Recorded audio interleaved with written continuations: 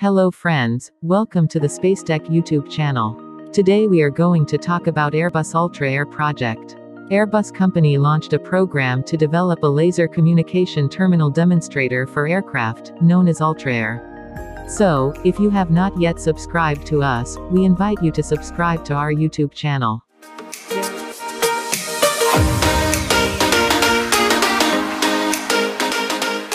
There are wireless networks just about everywhere. When flying aboard a commercial jet, you may even have the option of connecting your smartphone or other devices to Wi-Fi. Countless commercial airlines now offer Wi-Fi.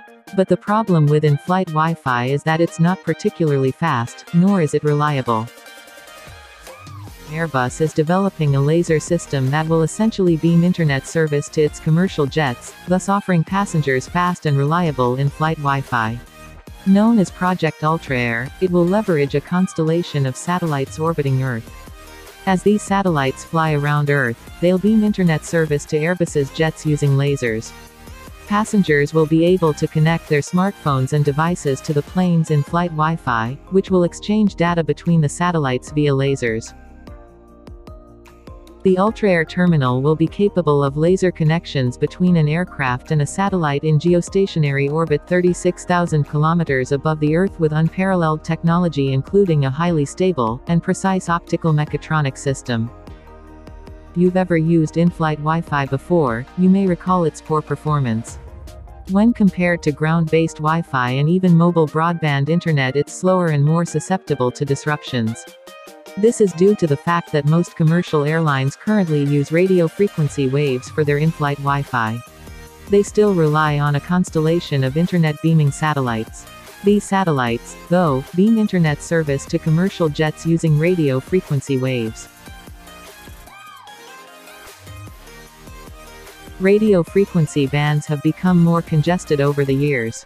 As more airplanes and other vehicles begin to use them, the performance of radio frequency-based in-flight Wi-Fi decreases. Airbus hopes to solve this problem with its Project UltraAir. UltraAir uses satellites just like the current radio frequency-based in-flight.